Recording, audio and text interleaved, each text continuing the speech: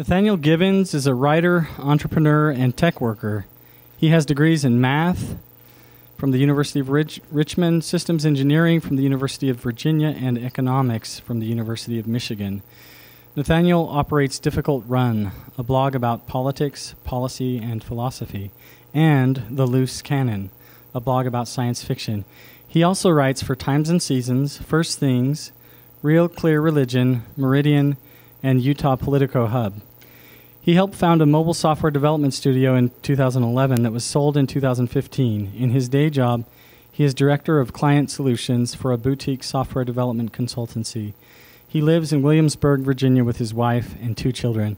I just want to personally thank Nathaniel for coming and for some of his insights into the differences between, or the relationship between science and religion, which I borrowed from heavily in some of my prior talks. So thanks for coming, Nathaniel.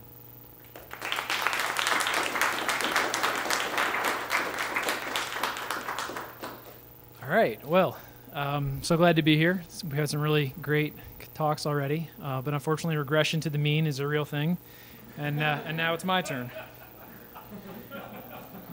So when I was writing my proposal, I went with a generic title, Zionist Superorganism. I came up with a better title later, but I didn't know if I could really change it, so now it's the subtitle. So we've got Zion, Some Assembly Required. All right, I'm going to start out with some actual scripture here. I know this is familiar, but I think it's a good place to get started. So these are what I think are the 2 best descriptions of Zion from Mormon scripture. The first is, "And the Lord called his people Zion, because they were of one heart and one mind, and dwelt in righteousness, and there was no poor among them." The second is a little more diffuse. You notice in the reference there that I'm grabbing from verse 4 and then skipping all the way ahead to verse 27, but I think they go together. I think it's okay. So it says, "I am the same which have taken the Zion of Enoch into mine own bosom. I say unto you, be one, and if ye are not one, ye are not mine." So the conclusions that I draw from there are that we have 2 primary attributes of a Zion society or a Zion community, and those are unity and altruism. Unity, I think, is pretty clear from the be one. Altruism might not be as clear, but I think it's pretty safe to go from there were no poor among them to there was some altruism going on there. All right, so we are under obligation as Mormons to build Zion. We don't really know what it looks like. I just went through our 2 attributes. They're kind of generic, right? Be unified. Oh, okay, great. We'll go be unified. Thanks. That's great. That's not a blueprint, right? That's a mission statement, maybe, if you're lucky. So we're in trouble, right? How are we going to go about building something if you don't really know what it looks like? And now here I'm going to return to Mormon scripture again because it's not the first time that has happened. And this is going to be in the section I'm going to call Tools, Not Blueprints. So we're going to read a little bit from Building Nephi's Ship. "The Lord spake unto me, saying, Thou shalt construct a ship after the manner which I shall show thee." I'm not going to read the whole thing. This is pretty familiar for most of you. The point of this is that rather than ask for a blueprint, what Nephi said is, okay, show me where to go build the tools. Now, you might look at verse 9, and it says, after the manner which thou hast shown unto me. So there's this idea that Nephi he's had some vision, right? He knows something about what he's building a boat. Right? He's got a general idea of what a boat looks like.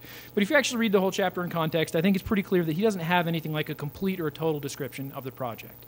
So he doesn't really have blueprints. But he says, let's go get tools.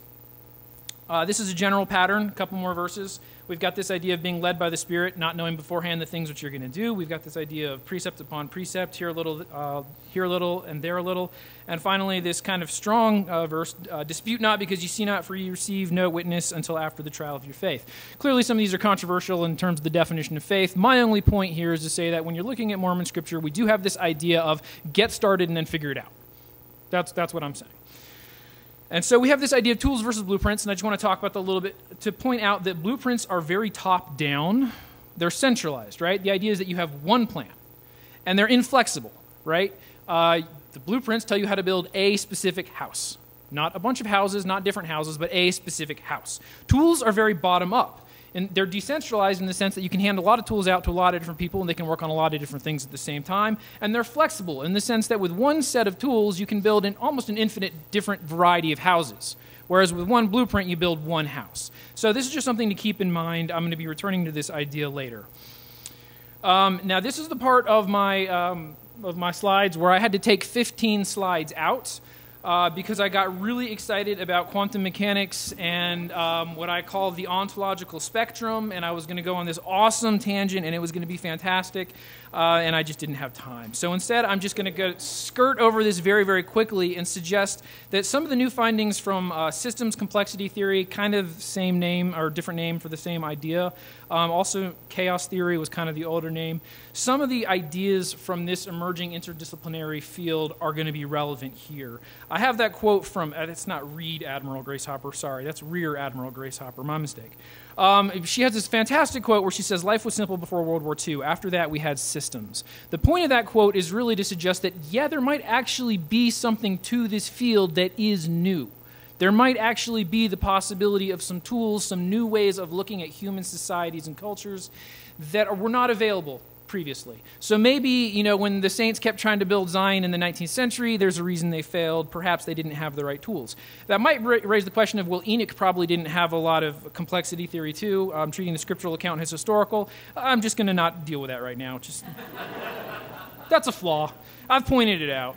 All right, so the central topics of systems and complexity theory would be things like self-regulation, self-organization, networks, adaptive systems. That's when your system is made up of lots of little agents that have their own opinions and change, like people, and this concept of emergence. So this is my 15 slides in one. Now we're going to keep going, and we're going to talk about superorganisms, because I promised superorganisms, so there will be superorganisms. So here are... First, a definition of superorganisms. A superorganism is an organism made of organisms. I heard you liked organisms, so I put some organisms in your organisms. The individual organisms within the superorganism specialize. This is going to turn out to be really, really important, and we'll go through some examples pretty quickly. The individual organisms can act together as a whole through this concept of distributed intelligence. So I'll come back to that a little bit as well. And superorganisms as a whole tend to exhibit homeostasis and emergence. Homeostasis is just the idea that there are certain, consider it variables, that the superorganism cares about, and it has factors in place that let it stay within the range that it likes. So one would be temperature. And an example is your body is a superorganism. We'll talk about that in a second. And it has ways of regulating its own internal temperature, maintaining homeostasis. The other is emergence. The classic example of emergence are things like a termite mound. The idea there is that you got these little termites. They're the little agents in the superorganism that is the colony. And you would never be able to look at an individual termite and say, that guy's going to build a mound. Right? So it's because of their interactions together that they build something that's not reducible to the individual parts. That's emergence. So the two most important traits are emergence and homeostasis. So let's, I'm going to get to examples, I promise. First of all, some benefits. So members of superorganisms are ultra-social. For the purposes of the next 11 minutes and 15 seconds, ultra-social and superorganism are basically the same thing. They just are used in different fields. So this allows hundreds or thousands of organisms to live together, to cooperate, to divide labor, and I bolded specialize because that's the moneymaker. That's the point. We have this quote from Matt Ridley. He says, the division of labor is what makes a body, again, that's a type of superorganism, worth inventing. And that is because when you allow people to specialize, people or agents, whatever, they create more for the entire superorganism to enjoy than if every single part of the superorganism was trying to do every single thing. That's why you make them. Now, there are some costs. I'm going to phrase the costs in economic terms just because that's my background. The first one is coordination problems. So we want the individuals within the superorganism to work together, but there's no central guidance. A superorganism doesn't have a single executive control center that says, you do that, whatever. We always portray them as if they did in movies, right? Because you got superorganisms in movies, it's things like the Borg from Star Trek, right? And inevitably, they end up creating usually a queen because we like ant colonies, and ant colonies have queens, or beehives. They always create this one voice of the collective that kind of gives directions. That defeats the point. The whole point of a superorganism is that you don't have a central voice. You don't have the one command and control center. But somehow, without that, you still have to get all the bits and pieces of the superorganism to cooperate. Somehow, you have to get your stomach and your small intestines to work together and play nicely, right? And you think your brain is going to be the central command center, but the whole point is that it's not. That's actually regulated through hormones, which are distributed throughout the body. Long digression. Coordination problems are tough.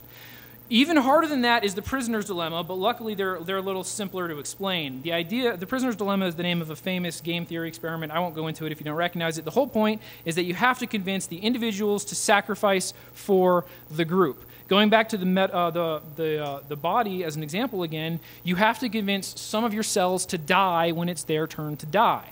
Because if they don't, you get this thing we call cancer, right? And that doesn't make a lot of sense, evolutionarily speaking, because all the cells in your body have their own genome, the same genome as the rest of you usually. They have their own desire to reproduce. And so you have to convince them, you really would like to, keep making more copies of yourself, but please just die quietly so that the body can, do what it's supposed to do. Same thing, right? If an intruder comes into a beehive, you got to convince some of the bees to go and kill the intruder. Well, they're going to die too. Please do it anyways. That doesn't make sense, right? You can't normally get creatures to do that. However, and this is the point, when these obstacles are overcome, when you can accomplish that, what do you have? Unity and altruism, which we said were the key defining characteristics of Zion. So it looks like a superorganism might be a way of thinking about how to get there, because if you can get over these obstacles, that's what you get. So here come the examples, and I'm going to go through a little quickly to make sure that I fit within the time that I've got. The one we hear about all the time are ant colonies and beehives, and then I've just got some quotes here from Matt Ridley where he's really emphasizing, you can think of the entire colony as a body, basically. I'll read the last part of the last quote. I think that's the best. He says, "And colonies are born, grow large, reproduce, and die, just like bodies." If you actually look at ant colonies or various types, they have life cycles. The colony as a whole has a life cycle. That's why you refer to the colony as a whole as an organism made up of organisms. Some more, we've got slime molds. I love slime molds. They're so awesome. Really quickly, slime molds, usually they're just like amoeba, basically, on their own, just doing their own thing in the environment. But when times get tough, they start sending out this chemical that says, guys, let's get together. And all these little amoebas, basically, that usually live on their own, they come together and they make, I kid you not, a slug. It's a little, like about the size of a pellet of rice, and they start crawling around. Now, at that point, you have a superorganism. Instead of being distributed, they all come together and they crawl around. And when they find a place that they like, they kind of turn on their end, and they grow up to a stalk, and they create a spore at the end, and they spread out kind of like a dandelion. Well, about 20% of them die and don't get to reproduce because of that, and the other 80% actually get a chance at finding a better life. And so that's why, again, it's like a superorganism. You have to get that altruism. And the last one would be your body. And again, I'll just read the last quote there. "Your body is only a whole because of elaborate mechanisms to suppress mutiny," right? It's in constant tension. And cancer, is the big example of that. Cancer is what happens when those mechanisms fail. So, humans are ultrasocial. That's important to know. This is a quote from Jonathan Haidt. We have two here.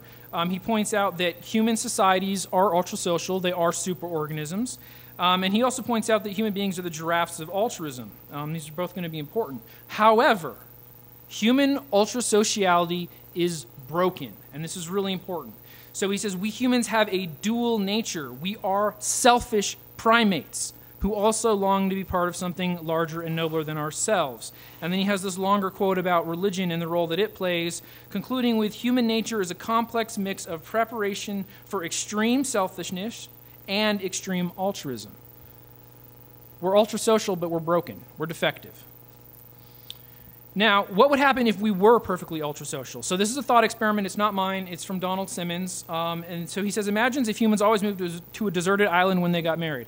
There are obviously ways in which this would be an awesome idea. But the ways that are relevant are that if that happens, then there's no chance for infidelity, and there's no competing requests from other family members.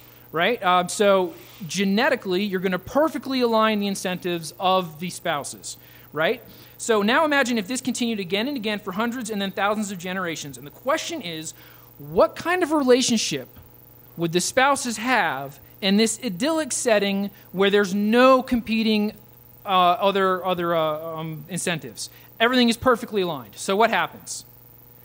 Here's what happens. There would be no falling in love, because there would be no alternative mates to choose among, and falling in love would be a huge waste. You would literally love your mate as yourself, but that's the point. You don't really love yourself, except metaphorically. You are yourself. The two of you would be, as far as evolution is concerned, one flesh, and your relationship would be governed by mindless physiology. You might feel pain if you observed your mate cut herself, but all the feelings we have about our mates that make a relationship so wonderful when it is working well and so painful when it is not would never evolve. And to go back to the thought experiment, even if a species like us had them when they took up this way of life, they would be selected out as surely as the eyes of a cave-dwelling fish are selected out, because they would be all cost and no benefit. So the fact that our ultrasociality is broken turns out to be not a bug, but a feature. Because if we were just created perfectly ultrasocial, I'm going to say created through natural selection and evolution, because that makes sense. So if we had been evolved to be perfectly ultrasocial, what do we get? We get ants. Do you want to be an ant? I don't want to be an ant. And here's another quick one. Insects lack empathy. They don't need it because their genetic interests are so closely. And he's talking about insects that live in colonies and hives. There's no reason for them to have empathy because they have perfectly aligned interests. So, if we were perfectly ultrasocial, we would have perfect unity and perfect altruism. That's Zion, as long as you don't mind a Zion that has no love, empathy, or individualism. Maybe not the best Zion. So, this brings to mind, and I'm winding down towards my end, this idea of opposition in all things. And I'm not going to read the scripture because, again, I think it's pretty familiar, but the idea is we tend to understand this pretty intuitively at an individual level. Person by person, we have to be able to feel pain or feel joy, feel pain to feel joy, etc. Right? We get that. What I'm saying is that's not just true at an individual level. It's also true at the social level. We have to be broken as individuals in order to be able to grow. We have to be broken as a society in order to be able to grow. These are just a couple of quotes that show how this works, again, more on an individual level. There's this idea that embodiment is difficult by design. The point here, by the way, is that the people I'm quoting here are all atheist scientists. So I'm not quoting religious thinkers who are like, yes, let's get on board with Mormonism. These are people from very far outside of the Mormon tradition who've come to, in this particular case, agreement on this, right? So we've got Franz de Waal in The Bonobo and the Atheist, who said morality would be superfluous if we were universally nice. I'm going to skip the rest of the quote for time. Then we have Lieutenant Colonel Dave Grossman in a book about the psychology of killing in combat called On Killing. And he makes a similar observation, saying the force of darkness and destruction within us is balanced with the force of light and love for our fellow men. To ignore one is to ignore the other. We cannot know the light if we do not acknowledge the dark. We cannot know life if we do not acknowledge death. And then finally, this is Carl Molantes. He's not a scientist. This is just his personal account as going through some pretty horrific combat in Vietnam. But I really like this idea that evil floats all around us, good floats all around us too. We humans make evil and good concrete. You know, we take the potentiality and we make it concrete. Now, the reason I went through these 3 slides, again, is because we understand at an individual level how this is true. What I'm saying is that it's true at the social level. Brokenness generates growth at the individual level, but also at the social level. There's a reason Zion is hard to build. It has to be hard to build because if it were easy to build, we'd get the version of Zion with no love, no empathy, and no individualism. So altruism and unity alone are not enough. I won't have time to explain these very much, but the idea I have in mind is that we want something like mindful altruism and we want something like heterogeneous unity. For mindful altruism, what I'm thinking is this idea that we're going to be giving as though the other is the self, but not giving to another that is literally part of the self. Your organs share resources with each other, but it's not sharing like when you share with your wife, with your friend, with your children, right? You are conscious that you are giving to another person. That's what I have in mind as mindful altruism, as opposed to when the worker ant brings home some food for the colony. That's not mindful. That's no more mindful than your small intestine picking up resources from your last meal. There's no mindfulness there. And then the second thing is this idea of heterogeneous unity, and I think this one is really, really, really essential. And that is the ability to find unity on core issues despite tolerating divergence on other issues. I think the single greatest impediment towards the practical Zion project has been the idea that we all think we need to figure out the perfect plan, and once we've got the perfect plan, once we're all in agreement, once we have total unity, then we'll build Zion. Backwards. You got to start building it first, tolerating a lot of differences along the way, and simply finding unity on a few core key issues. And so that is my talk about how to look at Zion as a superorganism.